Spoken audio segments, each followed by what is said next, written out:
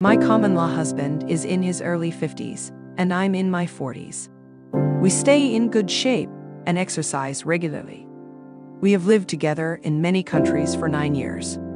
We met in a different country from where we previously lived. We had an unplanned child 2 years ago, and they have changed everything. We love our toddler a lot. I quickly realized that my husband wasn't good with money enough to support us if we weren't living from paycheck to paycheck. He does make more than enough, though. In the past, when business was slow, we may have had to cut back on spending, but I was the one who held the line. As a stay-at-home mom who worked full-time, I quickly felt stupid having to ask for every penny and declare where it all went. On occasion, he was glad to give me money to buy things that my daughter and I needed. But most of the time, he thought it was funny to be mean. A friend recently said something about it and asked if he has always been like this. I replied, "Well, I didn't think anyone noticed. I thought it was just me." Therefore, it did support how I felt. Afraid of spending money, I only buy food and gas for myself, although it's expensive. After working as a bartender and saving money, I invested almost a whole Bitcoin in our child's future in 2000. He refused to touch it, so I begged him. But whenever he talked about it, he was proud of trading it. It could only be accessed by him. He repeatedly told me he wouldn't trade or touch that money. And all of it was gone in less than a year. You can do the math to see what would have happened if he hadn't traded my almost worthless Bitcoin. I ended up having to raise 2 kids. It is not good for anything, not even sex. Although I didn't have anything to do with the end of our relationship, I started to hate and resent him. Multiple times, he lied to me about the smallest, silliest things. That includes the money, and if he can lie so easily about that, what else can he lie about? With each passing day and how our life was going, I would get increasingly angry and take it out on him, and vice versa. Not nice to look at. I quickly went from being a happy, carefree girl to an angry, negative person. Although everything happened, I never felt like he left. He always made me feel loved and wanted. I would never even think about cheating on him. Unfortunately, this year has been especially hard because we live in a country where drugs are cheap, really good, and easy to get. He didn't come home for a few days around New Year's and got weird answers like, "What? All I want to do is party." He thought I was crazy for even asking him where he was, or that leaving your wife and child to party for a few nights was normal without coming home. Even though I wanted to leave at this point, I had to stay because I was financially dependent on this person in a foreign country where I live. As parents of a child, you know that sometimes it's better to stop beating a dead horse and get things done. He disappeared during the night of one of the weddings I was at while I was out of town. Not paying attention, I thought he was angry that I was at our friend's wedding. There was no such thing as that, though. That night, he met a new girl at work and enjoyed fucking her in my car in the parking lot a few hours later, while my good friend watched our child. She didn't know anything, but I didn't believe her. Now, a week later, I'm still on my trip, and my husband sends me a naked picture for the very first time. When I asked him about it, he immediately deleted the message and said, "Oh, I'm sorry." Later, I jokingly asked him who the lucky girl was, not realizing he had taken it for someone else. Later, I flew home. The usual fight happened on the way home. As usual, we broke up during this fight. It was the same as before I left. We went home and continued living our lives together in our house. We cooked meals together and had sex one time without any protection. The same thing happened every other day. He constantly showed affection by hugging me. Do these words make it sound like we broke up with you? That didn't make sense to me. During this time, he also told me about this job that his married clients were offering him, who got him a car and were involved in watching their homes.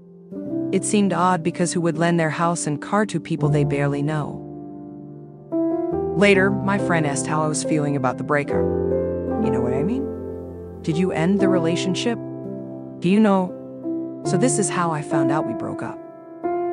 Kicker was my husband's answer. I sent him a text message saying, "We're breaking up. What were you thinking?" He laughed and said, "How could you not know? Like, stunned beyond belief. Like, I'd still sleep with him if I knew we were breaking up? Not the least. Would you stay and cook at my house? Do not believe it. He completely abused and used me without any regard, attempting to experience the best of both worlds. Disgusting beyond belief. After a few days of driving around in this car, he started sleeping only at this house. While looking for more information, I knew something wasn't right with this house and the car. When I go to coffee with the same friend who asked me about the breakup, she asks if my husband will work the next day. I told him no, it was next week. Oh, she said, that's not what he said. Our husband told me the next day that he was leaving early the next morning to go work 2 hours away from here. Additionally, he was required to be there the following day due to an urgent matter. Since he had worked there before, this wasn't unusual, but the timing was off. The fact that he had to leave right away was annoying, because he kept saying he needed space, but he only had it for 4 weeks while I was gone. The cake, the little party we had planned. It was his birthday, but he didn't want to celebrate it this year. Strange, since he loves being admired and the center of attention. Telling me 12 hours earlier that he was leaving town for a week was rude, and he needed to respect my time more. He almost left without giving us any money to last a week. We needed to get groceries, and my car was out of gas. It took me begging and crying to get $60, which would have only paid for gas. He quickly turned around and gave me another $40, and when I told him I was going to town and asked his friends for assistance. I live in one of the world's most expensive countries, but it wasn't like that when I landed here 5 years ago. You can tough gas and food for 2 weeks. Let's spend $100 and not worry about an emergency. I planned my $100 in budget. Before the week started, I put $10 in the car and didn't drive anywhere I didn't have to. I only bought what I needed for groceries and saved the rest in case of an emergency. Rather, luckily and by accident, I found out that night after he left that he wasn't working in the town where he said he was, but in the big city where the airport is. When I asked him where he was, he told me he was in bed the next day, which is when he finally answered. His new girlfriend had just flown back in to spend the week with him, but he was in bed with her. That girl is married and has 3 kids with 2 different baby daddies. She lives in a different country and owns the house where her husband is staying. Still, I don't have a grudge against her. She only believes what my convincing husband told her. He keeps up his little act for me by saying he's working when he's just doing fun things with her, like going out to eat and staying at Airbnbs. In the meantime, I had to beg for $100 and the Wi-Fi where he's staying isn't very good, so he can't video call.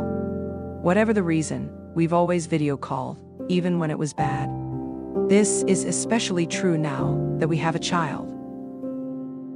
He suddenly decided to come home at night, which was weird after a week of barely talking to each other, which was probably the least we'd ever discussed.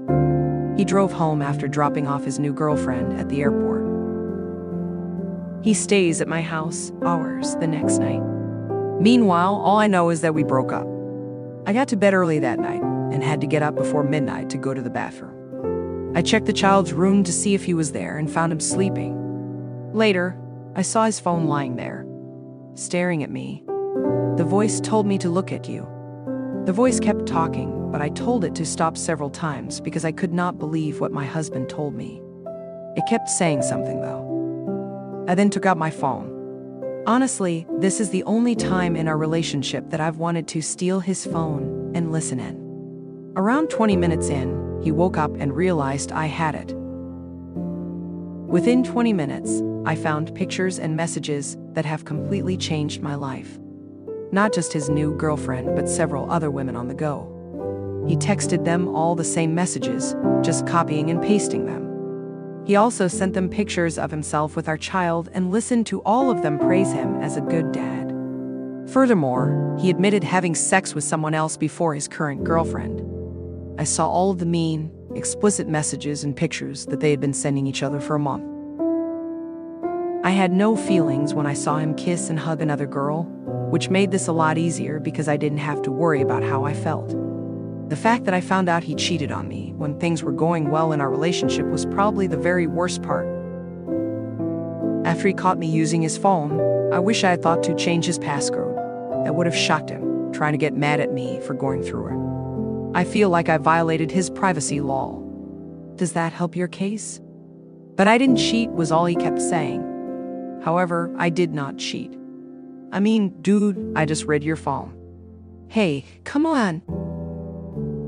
Doing what you see in movies and throwing his clothes at him was the most satisfying part. Since I'm getting older, I need to get an STD test. Since then, we haven't talked about anything. He hasn't shown much regret and only admitted what I know. It's not helping my healing to see or hear about him every day. His girlfriend's house is only 5 minutes away, but he comes and goes as he pleases at ours, completely disregarding my boundaries and treating me badly. He has completely avoided all responsibility, leaving me to care for the house, the dogs, and everything else that comes with being a full-time mom. I can't pay for daycare or babysitters, so I don't have any free time unless he has her. Unfortunately, babysitting is getting in the way of my plans to start working again. Everyone here is busy with their kids or working full-time, so friends and family can't take my child. This place doesn't support me. I don't have any support in my current country either. I probably only have support in the country I just returned from, but I don't have any money left. He is trying to be a good dad, so I'm staying here. It would be impossible to tell my daughter I did everything if I didn't try. However, his support will end soon if history repeats itself, which it already has begun to do. Fun fact, he did the same thing to his ex-wife when we met. He said hubby and his ex-wife weren't broken up when we met. This site has been very helpful for people who have survived a dollar whole dollar, and I hope some of you can share your story and give me some advice, especially when child sharing. I've been working on this for 2 weeks, and I hope it helps you find something. I disagree with co-parenting with him since I still feel hurt by this. I sincerely hope the new job will provide me with the time, space, and money I require to progress. Currently, he is still paying for our house and supporting us. What a bad situation I'm in. It becomes clearer as I write this. His bad behavior causes our family to fall apart, but he is free to act irresponsibly until he wants to be a parent and see his child. As a result, I'm raising her properly as a responsible adult, and when daddy steps in, he's the hero. One more annoying thing. As a result of the death of one of our best common friends in this foreign country, we find ourselves in this strange situation. We're all mourning together, which has made things very weird and hard. I've been married to my husband, I'm 58, since I was 19.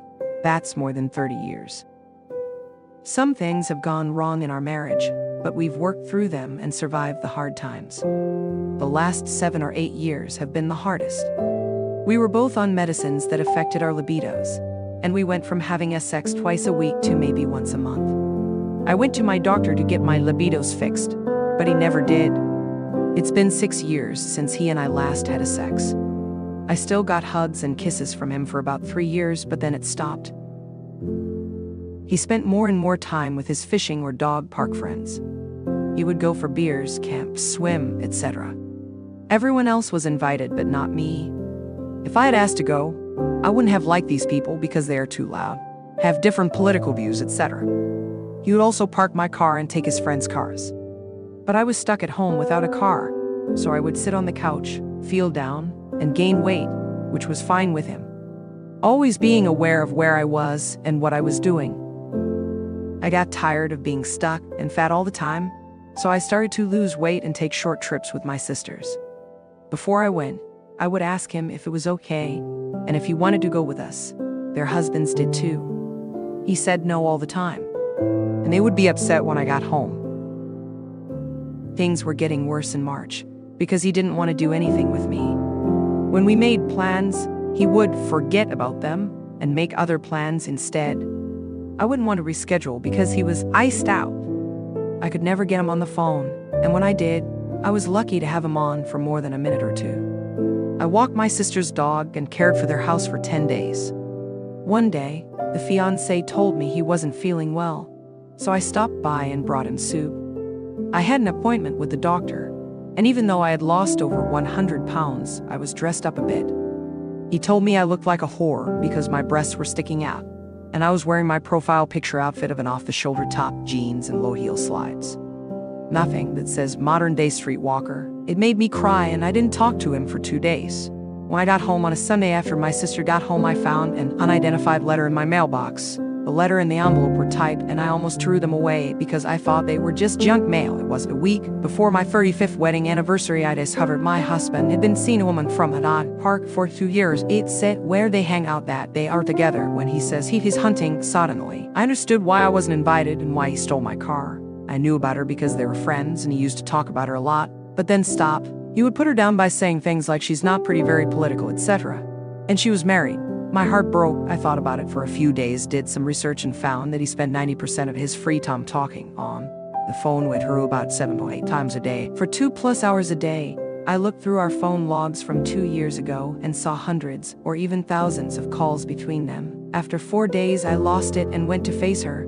I slammed her door and yelled at her that if she was so womanly as to sleep with a married man, she should be so womanly as to talk to his wife. The door wouldn't open. I sent my husband a copy of the Bring tape he knew before I got home because my sister listened. When I talked to him, I threw the letter at him and asked, why? Why her? What does she have that I don't? And so on. He gaslit me. They are just friends and like the same things. He won't give her up because it's my fault that I'm lazy and don't do anything, etc. He talked down to me like I was trash in his shoes. On top of everything else, he wanted me to apologize to her for making her feel bad in public because it was early in the morning and many people were out. I don't think so. I asked for a divorce, but he said no. I also asked to talk about things, but he said no again. This was the first Mother's Day that I didn't get anything. We were supposed to eat together the next night, but he had to drop off some goods and leave at 5:03. I asked him when he would be back because I wanted to wait to eat with him, and he said no more than an hour. By 8, I finally texted him and asked, "Hey, what time are you coming home? I want to eat while you wait." 20 minutes later, he texted back. He walks in at 9 a.m. with a bad attitude and says the people he dropped off were nice enough to take him out to eat. I made a stink face and got up to fix something, and he asked me what was wrong with my attitude. I told you that you couldn't text me.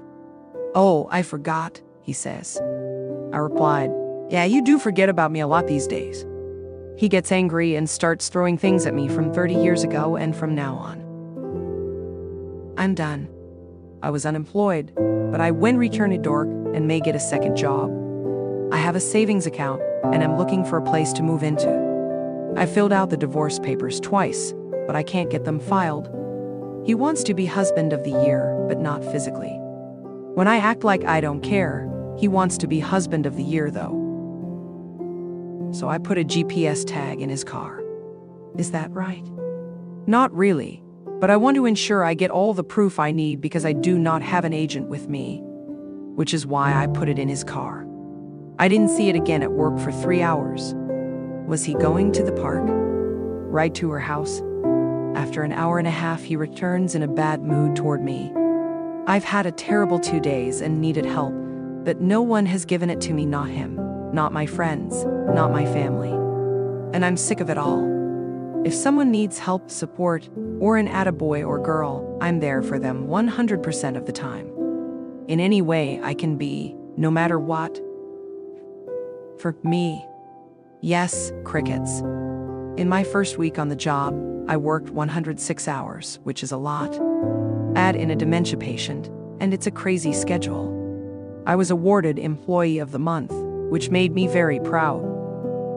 I left the certificate on the table, and he didn't say and said nothing shot to my family, but they didn't say anything either, so maybe they don't feel the same way. Thursday was the death of my first patient, and it was very hard. I had been working with this family since the beginning, and had now changed to 5 days a week. You're supposed to keep your distance, but you're also human. A hug or an "I'm sorry" would have helped, but nothing. I'm here like people, but everyone is calling me about their problems. He's more worried about his whore. My family doesn't say anything.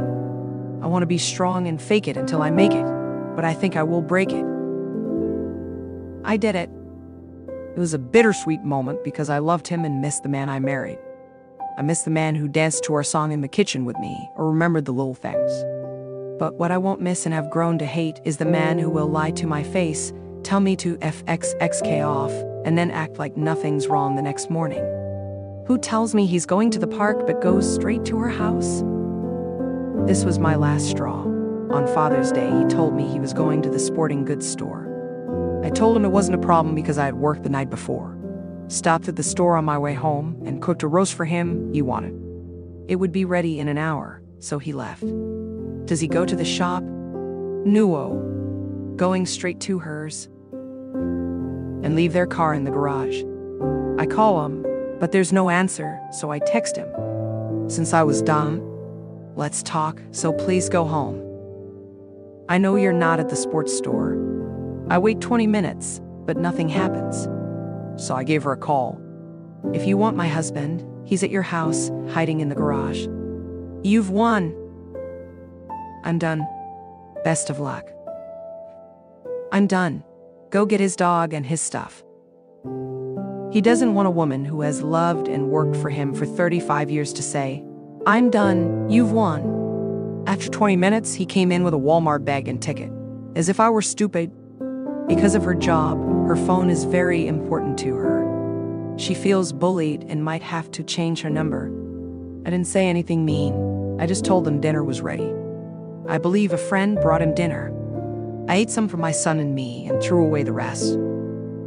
The next day, I had a tumor removed. He had to drive me, so he couldn't ask me how I was or the surgery went. When I got in the car, he said, I'm hungry. I just shrugged and told him I had to go home. I went and did my paperwork on Tuesday. I had to tell my kids first, which I did over the weekend. My friend will serve him on Tuesday night while I'm at work. I have until August 31 to move out of this house because he had her in it while I was in Colorado. I will not stay here. If anyone in the Central Empire, SoCal, Riverside area, Corona, Elsinore, Chino, Norco, and nearby knows of a casita, back house, mother-in-law suite, etc., that is affordable, has 2 bedrooms, a small yard, and is good for a small dog, she's 6 pounds. Please let me know.